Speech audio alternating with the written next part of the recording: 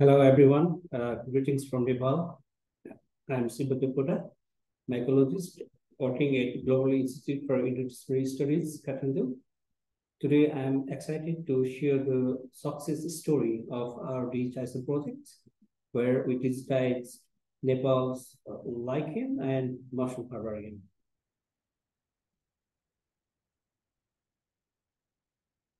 So, when you think of Nepal, what's the first thing that comes to mind? I'm just asking.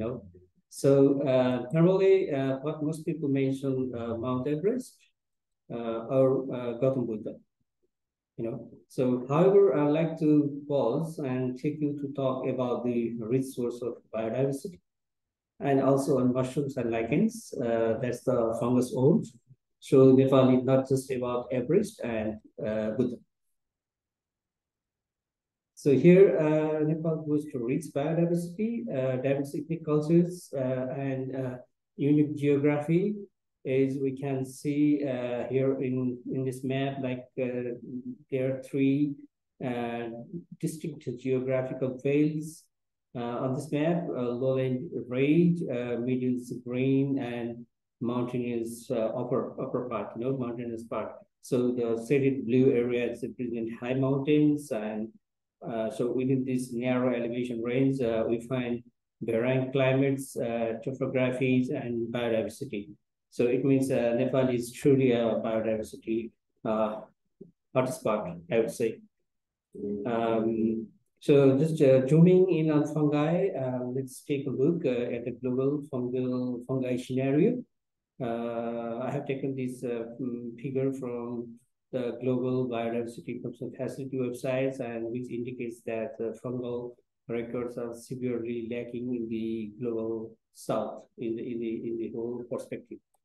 So, talking about mushrooms in Nepal, mushroom diversity is poorly documented in comparison with the higher plants or higher animals or toxic animals, whatever. So we have like only 1,291 species from 108 families and 357 genera identified so far.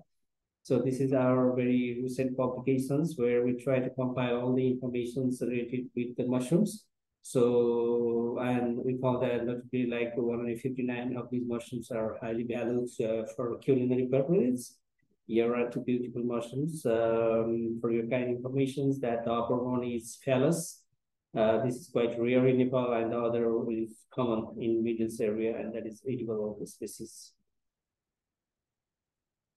So, and talking about water lichens, recently the government of Nepal has published a new checklist comprising like 237 genera and 1129 species. So just to add another note that in 2019, SYM14, an organization dedicated on the Hindu Himalayan belt, has published multi-layer assessment, bringing experts all around, but sadly didn't mention a single oral lichens. So there are only discussion about caterpillar fungus and morels, but not about other mushrooms. So this also shows that still we need to advocate and we need to work a lot to bring this kind of I would say unexplored or overshadowed, overshadowed species in the mainstream. So, so in Nepal, there are two herbariums indexed by the Index Herbarium of which the Katkatians, that is National Herbarium and Plant Laboratories, is managed by the Department of Plant Resources, Ministry of Forest and Environment. It has comprehensive digitization facilities established through collaboration with the Royal Botanical Garden, Edinburgh, UK. As a result, approximately 1 million specimens have been digitized and detailed information on about 100,000 species is available online. So another notable herbarium is the Tribhuvan University Central Herbarium, managed by the Central Department of Botany at Tribhuvan University. It houses 22,000 vascular glands and a substantial number of cryptograms. So initially, the digitization project focused on alien flora and endemic flora before expanding to include mycological research networks. In Nepal, there is only one nature history museum that is being operated under the team or managed under Tribhuvan University. Primarily preserves butterflies, insects, amphibians, reptiles, birds, and several hundred mushroom specimens. But there are also very few lichens specimens. So with this, it is clear that the Nepali government has not given sufficient attention to wild mushrooms and lichens, as evidenced by the absence of significant insight. Therefore, our project seeks to digitize all the existing mushrooms and lichens specimens and herbarium collections deposited in herbarium center and museum. This effort aims to preserve the quality and safety of these specimens and also paves the way for further research in various aspects. So, moreover, considering the looming threats of climate change and species extinction, such records will play a crucial role in planning for their conservation and management. Thus, digitization not only involves converting physical specimens into digital form, but also broadens horizon at the local, regional, and global levels per se. So this is our project. So our profile is managed under the BIFA program, that is Biodiversity Information for Asia, with various collaborating and supporting partners for different activities. We have like universities, we have like governments, and we have like other NGOs for their support. So during the digitization process, we implemented the following steps, like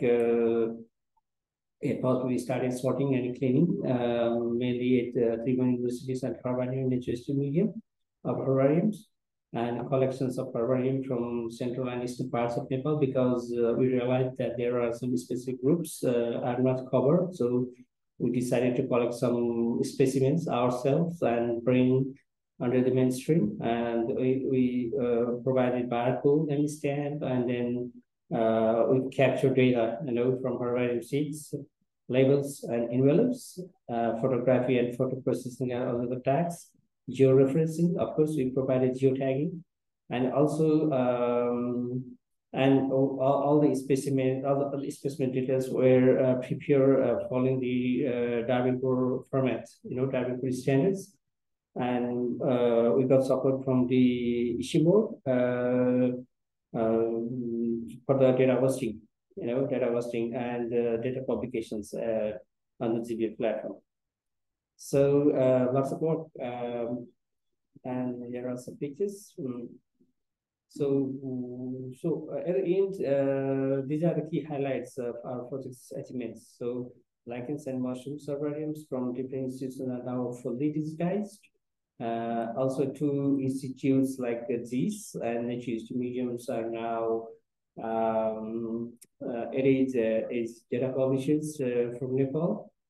And also the capacity development and enhancement of infrastructure development in the working stations are another important contributions we provided, because we brought some microscopes, and then we brought other small infrastructure like DSLR camera, and other things that we provided. We equipped the institutions with our small supports.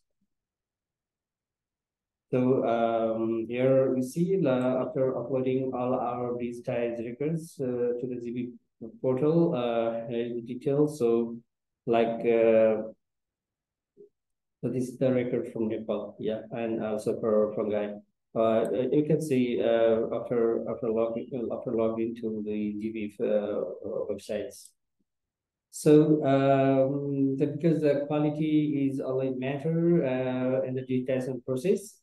Because we realized that we need to provide quality works. So to ensure the quality, we utilized various freely available tools such as OpenRefine, OpenRefine and data validator, and all the taxonomic treatments were performed for each species to prevent duplications and provide the most updated Latin names.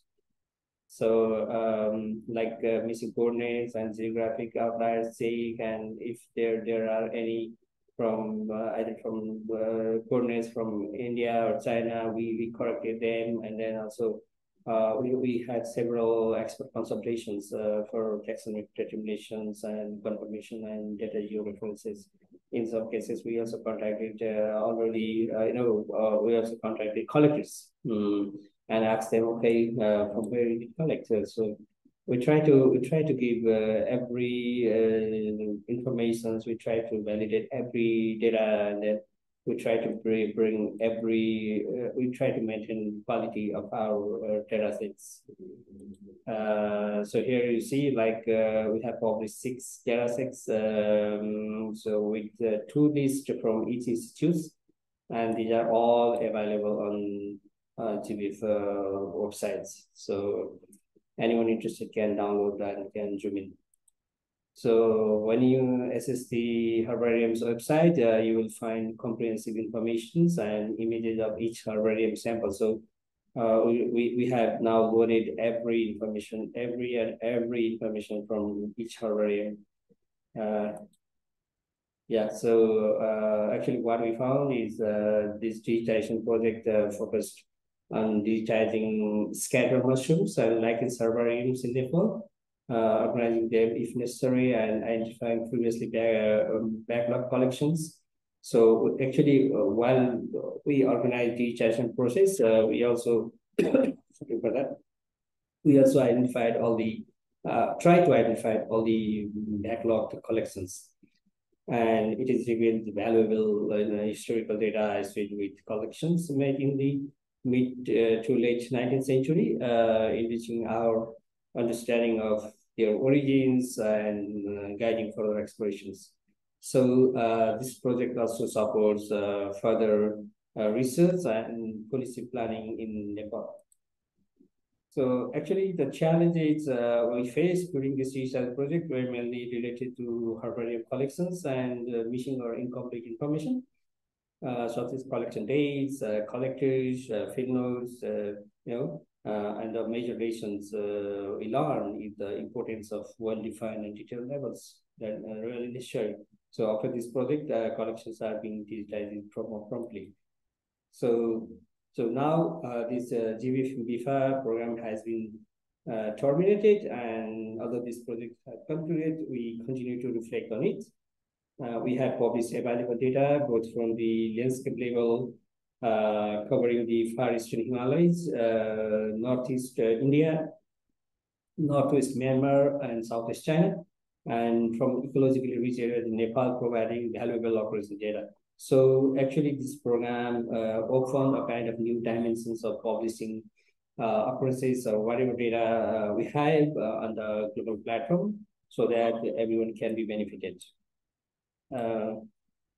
So furthermore, I would like to share that I have initiated a project to map the underground network of mycorrhizal fungi in the Everest area as a SPOON, Society for Protection of Underground Networks program grantee. This program aims to map fungi from biological hotspots worldwide, and my research will provide genetic data. So this underscores the need for ongoing collections, identifications, and digitization processes to uncover undiscovered species and underscore areas in Nepal. So this is also very good to inform you that. So sooner we'll be sharing all our molecular data on this kind of platform. So at the end, I would like to express my gratitude to all the team members of this project, collaborating partners, funding agencies, and all of you for your kind attention. Many thanks also to the GBIF ACR regional support team members, especially Ms. Lily, for her generous support in publishing data, and Dr. Vijay for his support in highlighting our work here in the Nepal Himalayas. So if you have any questions or suggestions, please feel free to reach out to me via email, mobile, WhatsApp, or on Twitter. So thank you, and I wish you all a wonderful day. Thank you very much.